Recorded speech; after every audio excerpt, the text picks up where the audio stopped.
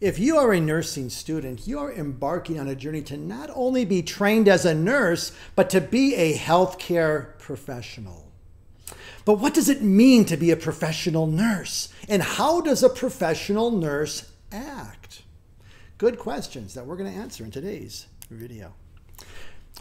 What makes a profession different from any other job is a code of ethics. That's what makes physicians different from being anything else. They also have a Hippocratic Oath and a code of ethics. Nursing has their own. It's the American Nursing Association Code of Ethics. And did you know that there is a section that addresses very clearly how a nurse should act? It's section 1.5, and it says this: the principle for respect for persons extends to all individuals with whom the nurse interacts. The nurse maintains compassionate and caring relationships with colleagues and others with a commitment to the fair treatment of individuals, to integrity-preserving compromise, and to resolving conflict.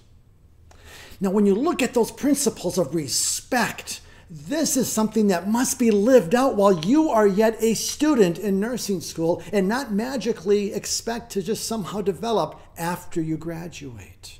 The time is now. But what does disrespectful behavior look like? What does bullying and incivility look like, not only in nursing practice, but in nursing education?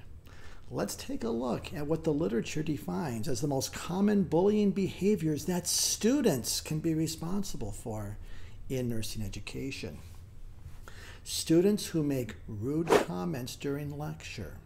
They engage in side conversations or dominate the class. They use their cell phone while the faculty is teaching. Or they use their computer not to follow along with the lecture, but to surf the web. All of those are disrespectful behaviors that capture the essence of what a professional does not act like. They also come to class late and they leave early and even sleep in class. Or they make excuses for poor performance and get angry when you point out something that was incorrect. They come to class or clinical inadequately prepared, and they pressure faculty to get what they want. But the most common that I have seen in my experience in nursing education as a faculty is that they badmouth freely, as if they have the right to talk poorly about other faculty, the nursing program, or other students. And I think it's important to recognize that as students, we need to define what that behavior looks like that's disrespectful so we can strive for something much better, to be a professional and live by that code of ethics, which is based on a standard of respect. So how do we meet the need to change? Quite simple. Number one, as students, treat faculty and students consistently with an attitude of respect. Secondly, commit to not do those bad behaviors of disrespectful behavior in class and everything else that was just mentioned, especially when it comes to standing up for the absent student or faculty. When you are overhearing gossip, it's all too easy just to kind of either just stay right there or to basically just do nothing. What you must do in practice as well as in nursing education, when you hear students in a group bad-mouthing others, faculty, students, you name it, kind of call it out and say, it sounds like you have a problem with that faculty. Have you addressed it with them directly? And if not, I don't think this is very productive, and you walk away. What you've done is send a very clear message that this is unacceptable and you will no longer be a part of it.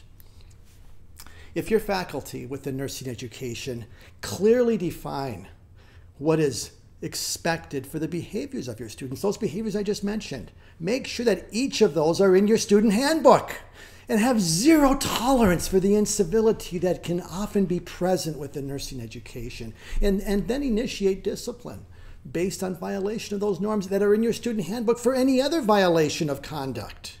But most importantly, if you're a nurse educator, role model what it looks like to be a professional. Demonstrate caring towards your students, respect and professionalism of the highest level, that you will be that nurse that your students will imprint and will be the change because they see your example.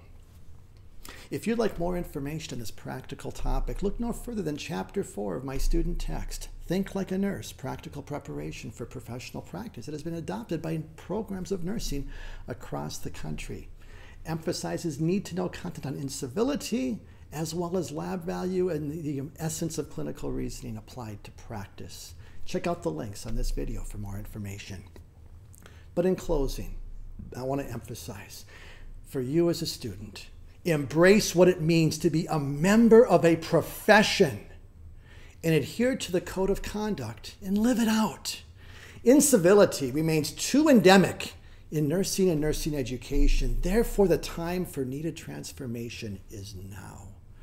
Make a decision to no longer be a part of the problem, but commit to be part of the needed solution today. Thank you.